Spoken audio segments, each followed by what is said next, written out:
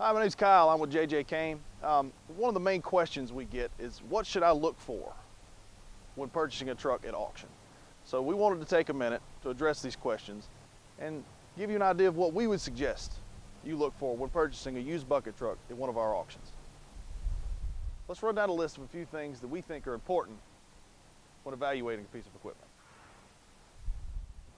First thing, write down the VIN number. Inspect the interior of the truck.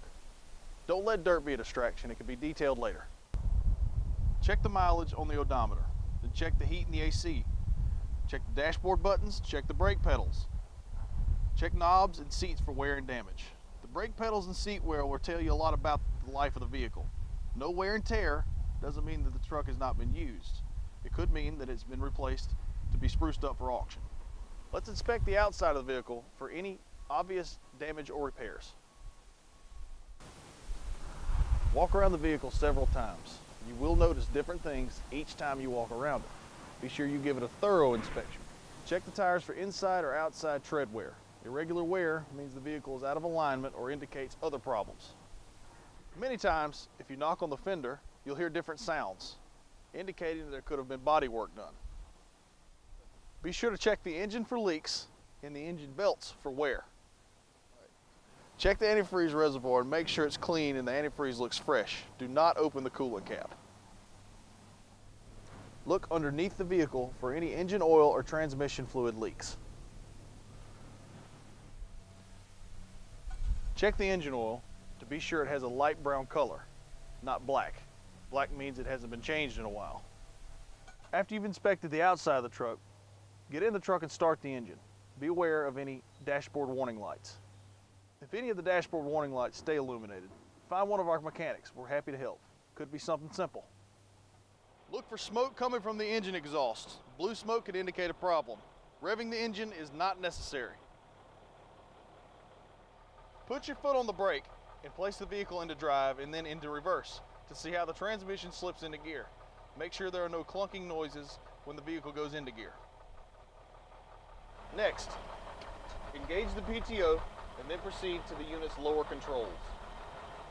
Check the hydraulic hoses on the pedestal and boom for cracks and leaks. Check the hoses on the pedestal. Stains may indicate hydraulic leaks. Inspect the fiberglass on the boom for cracks and damage. Examine the bucket for cracks and damage. Check all boom functions from lower controls only. Remember, you should never attempt to enter the bucket to operate the unit from the upper controls.